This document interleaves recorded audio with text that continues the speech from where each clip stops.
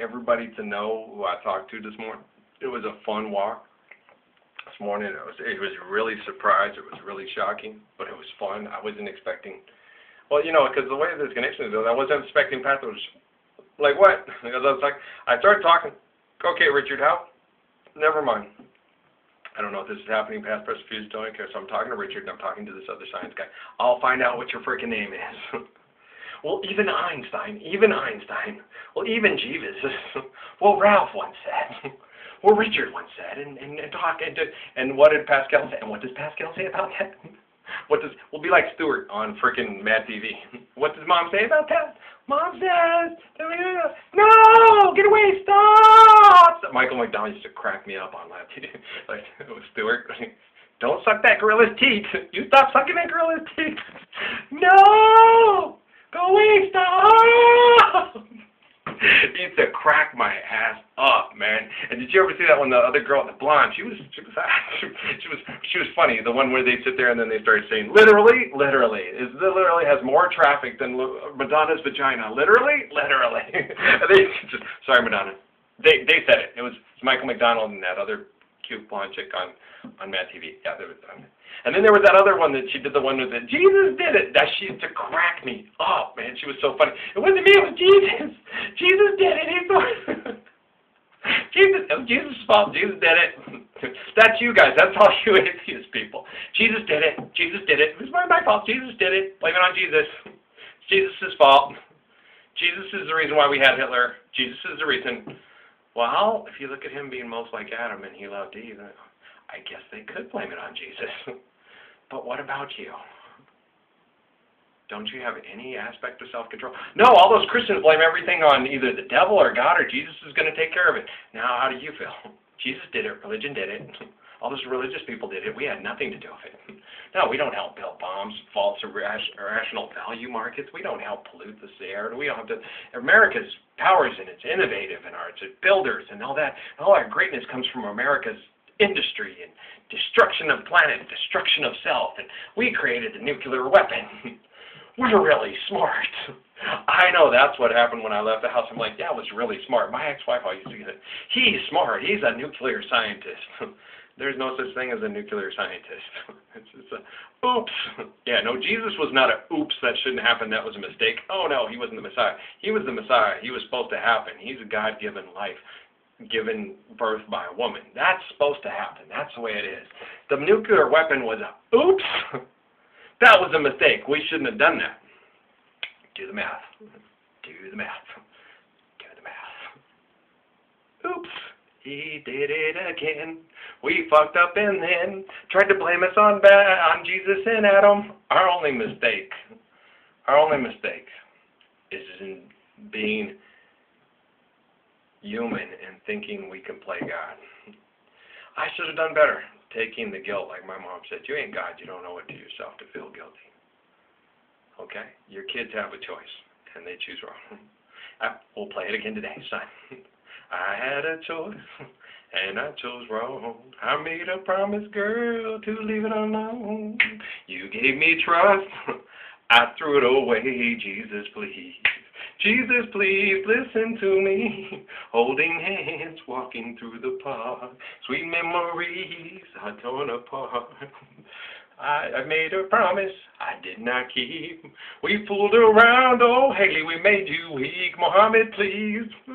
Jesus, please. Haley Selassie, please. Saladin, please.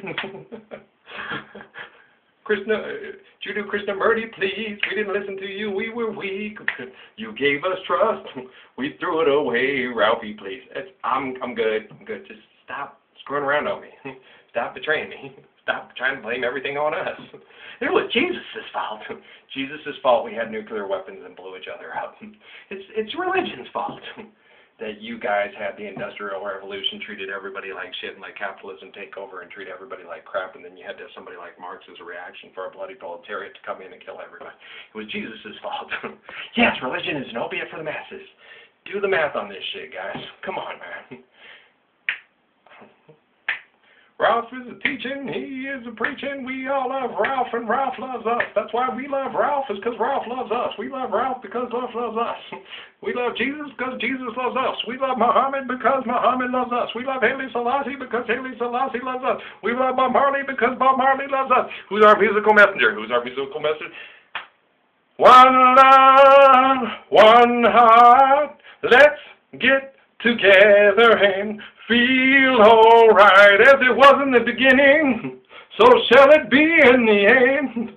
Give thanks and praise to the Lord, and I will feel alright. Let's get together and feel alright. Huh? What? Oh, pirates, yes, they rob I. Sold I to the merchant ships. Minutes after they took I from the bottomless pit. But my hand was made strong by the hand of the Almighty. And I know, because I felt it in spiritual revelation and in prayer, that He helped the spirits through. He did His part. And His place in the book, and we're fulfilling the book, is a beautiful place in the book. I love Bob, and that's the Robert Marley, I really do.